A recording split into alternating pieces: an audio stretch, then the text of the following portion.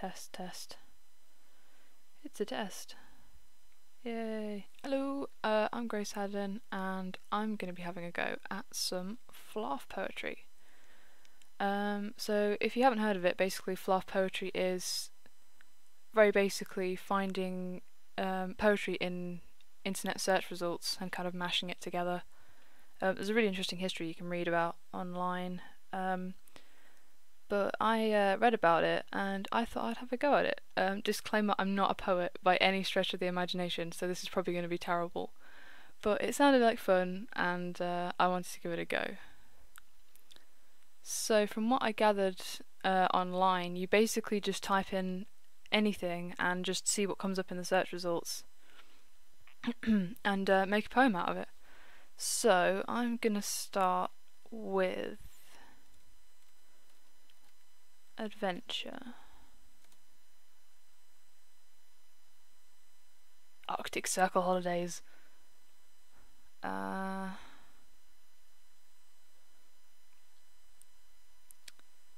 I guess you just kind of browse through. These are a bit more adverty.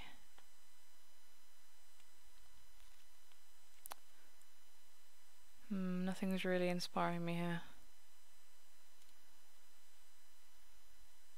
What about...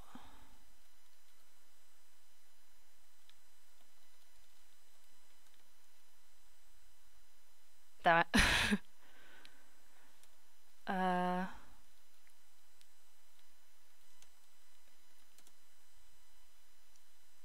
Ooh. I was not expecting an actual fish.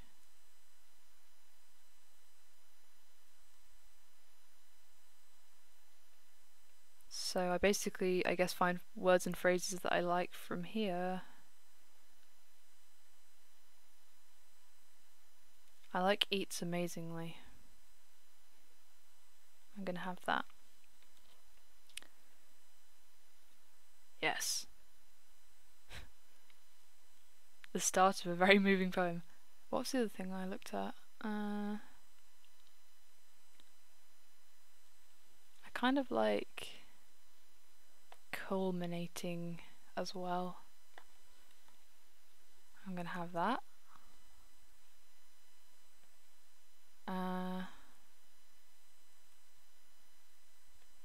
This is gonna be the whole video, just me at search results.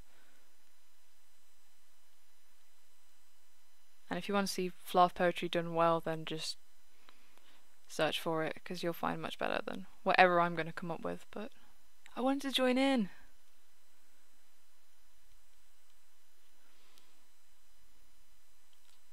He is an amazing fish. Like that.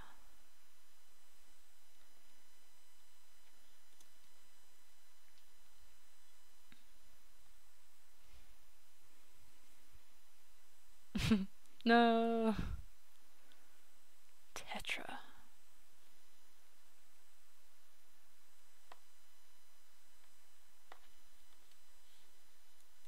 Yeah. And then basically once you have enough, you kind of scramble things around till you're happy with it.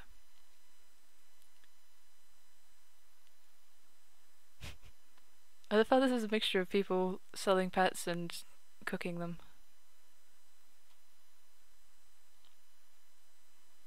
Penguins. Nah.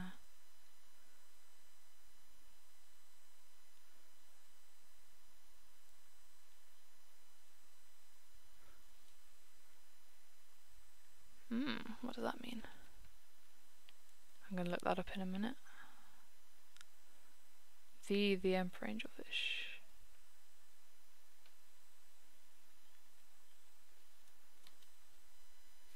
Well, this is profound.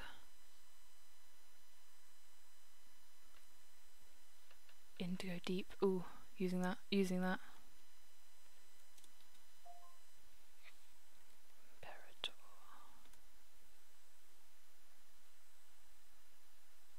Huh.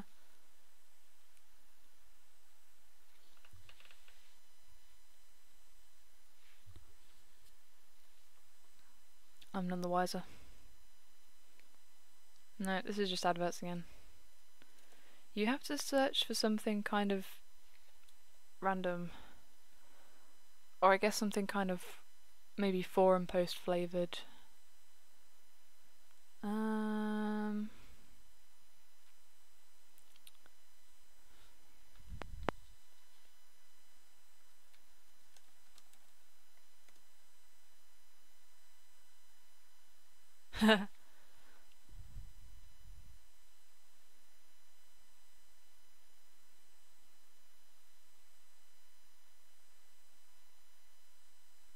Wasps are fine as long as they're outside.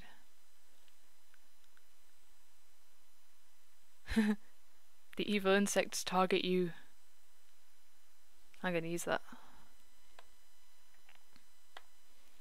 I might keep the bold as well. Oops.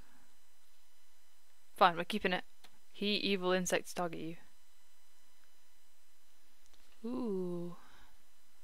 Tiny bits of evil with wings. I like that. Oop. No, I'm keeping it. Is this poetry yet? Oh, what shall I search for? No, okay. Dreams about space.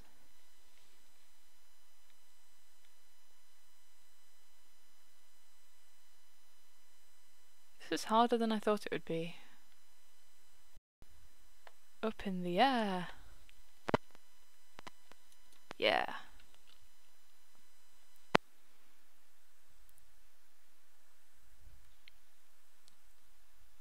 Oop. No. I want to highlight it. Ah. Okay. Space.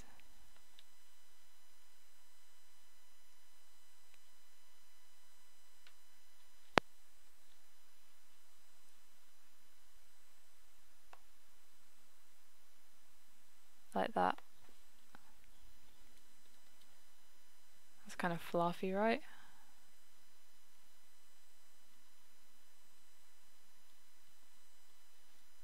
Am I doing this right? Page 3. Oh, I like that.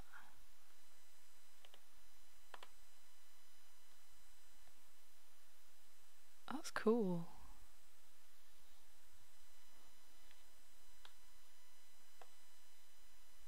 I like that.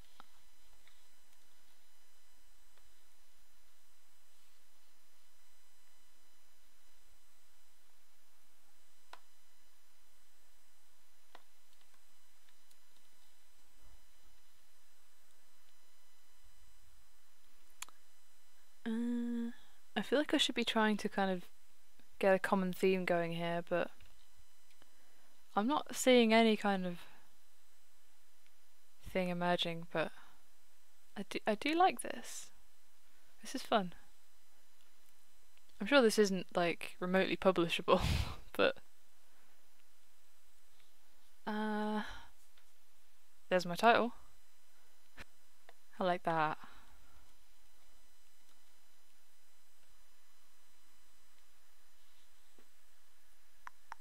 Ligaments. I want that on its own line with the full stop. Ligaments. I think an interesting exercise after writing this would be to make a story that somehow fits with these or has some of the same words.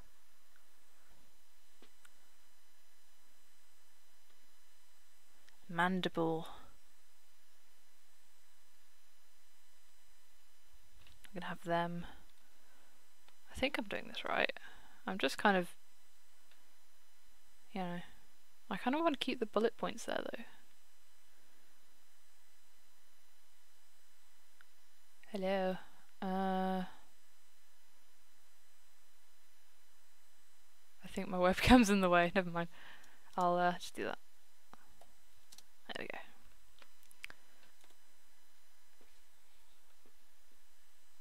Ugh.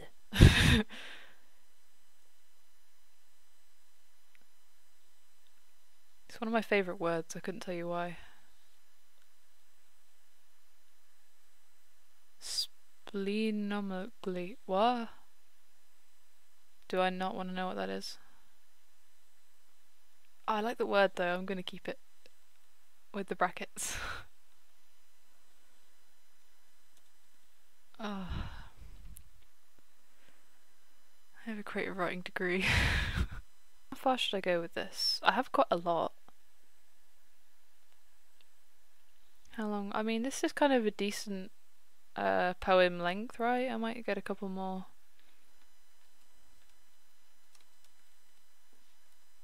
Ice on fire? What? That's way cooler than what I was gonna put. Hey, Planet Fire. Doctor Who's everywhere. Yes, using that one as well. I think I'm about done with this.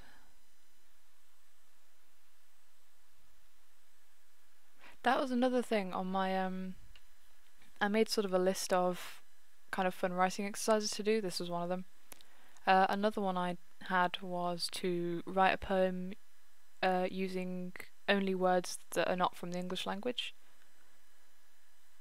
So maybe searching for nouns and things in other languages and kind of putting them together. I thought that might be interesting. Oh, rain frog, that's a thing? Okay, I'll use that. What's a rain frog? It's so cute! It's a little potato frog. Oh, I love it. I don't know, maybe I should be picking out kind of smaller phrases and moving them, but I think with this being full, I think this is enough to work with now. So how do I make this into a poem? Or do I just leave it like this? Ta-da! What should be my first line? Ligaments. I can't, no, I want that to be my last line because it's funny. He is an amazing fish, eats amazingly. They kind of go together, right? So like that.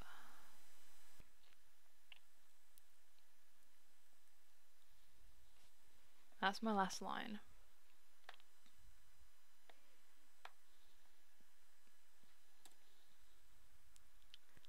Yeah, I'm gonna have kind of a dark bit towards the end. So like this bit here. I like tiny bits of evil with wings. I like that a lot.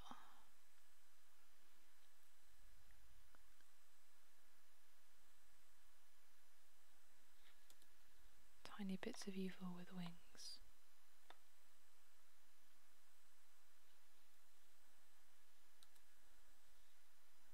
Up in the air.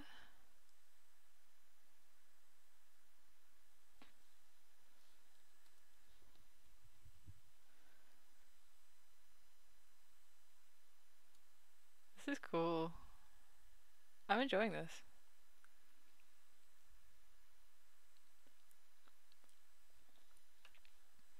And again, there's loads of interesting stuff you can read about this online, and some cool examples. I think it's generally kind of tongue-in-cheek, but you could also use it just for inspiration. I mean, I'm kind of doing this just for the fun, but you can find some really nice phrases if you know where to look. And I guess you could look on forums or like use single websites to kind of have a themed poem. But I mean, you know, it's a tool there for inspiration. It's, you know, it's there to use.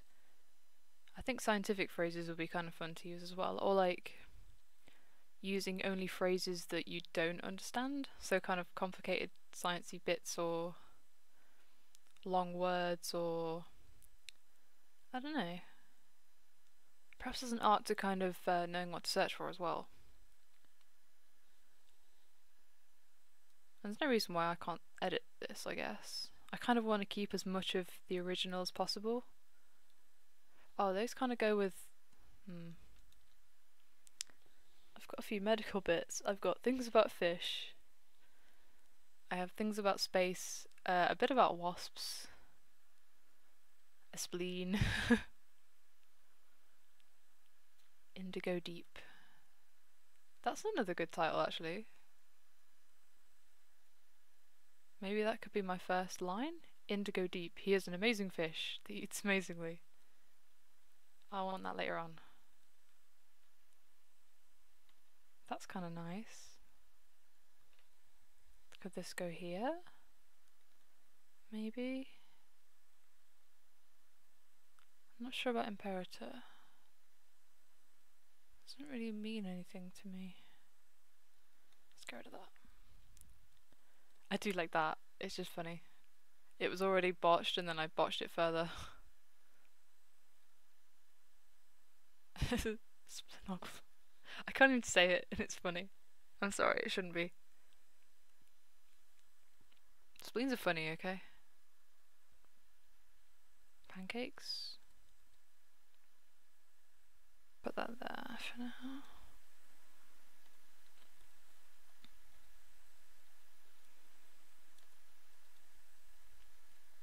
I'm kind of down to little pieces now. Evil insects target you.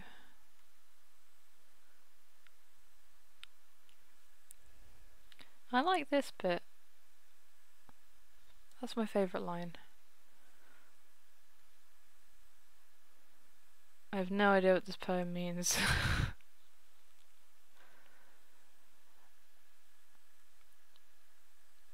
I'm sure there's a knack to kind of giving it the right rhythm and stuff as well. But I'm purely doing this just for some fun with the words, really, and taking a sort of mini break from some longer pieces I'm working on.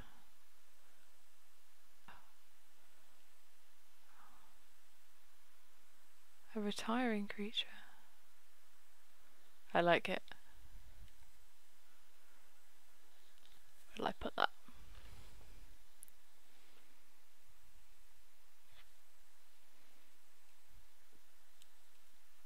This is terrible.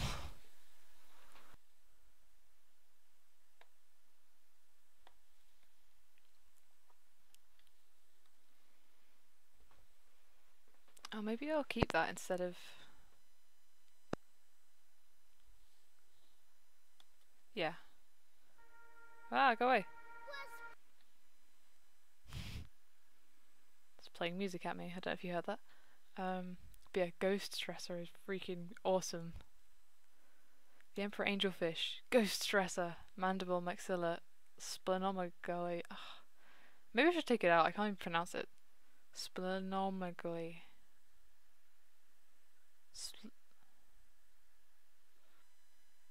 Splenomegaly.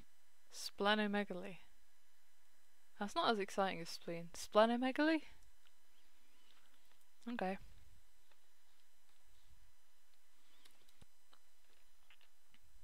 Indigo Deep. He is an amazing fish. Eats amazingly. That thing which we often think in our minds, like dream about our life and mind are going where they, evil insects target you. When you dream in space, do you start dreaming in 0G? Tiny bits of evil with wings. Up in the air? Space. When I'm in space, I dream about walking, culminating in a bright yellow. Are armadillos mean? Preparing pancakes for them both. But they were living in a new tree. Frogs, squid, fish, and even tomatoes. The Emperor Angelfish. Ghost Stresser. Mandible, Maxilla 2, Splenomegaly. When life hands you a broken cake, make a trifle instead. Architect's trees. Melted crayon stained glass earth. Blistering world. Ligaments.